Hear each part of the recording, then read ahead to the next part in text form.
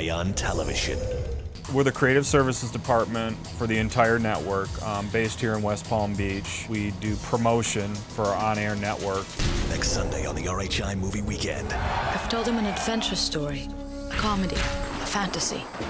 Lots of design, lots of high-energy cutting. If I can make him listen to my stories, maybe he'll change.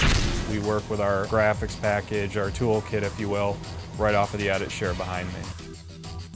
I'd say, what, about 100 to 150 individual promos get sent a week, right, Bill? Easily. Open sesame. Before EditShare, I mean, our media was digitized several different times. Lots of portable drives floating around, bad organization. I mean, it was clumsy workflow.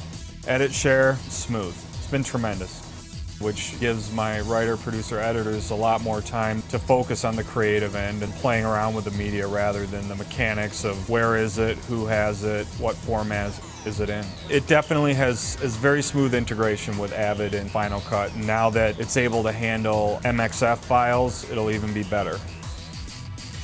We do a lot of Adobe, Maya, I mean, all of it's in there. I mean, we're doing web on it now too, which is nice because the web designers can pull stuff right out of Final Cut Spaces, Avid Spaces. Our Pinnacle Deco is now on there, so in graphics they can design stuff and push it right to the Deco, or the Deco can pull it out of the EditShare, test it, build the scene, and then we send it via FTP over to Tampa. So I mean, even the Deco now is connected to it.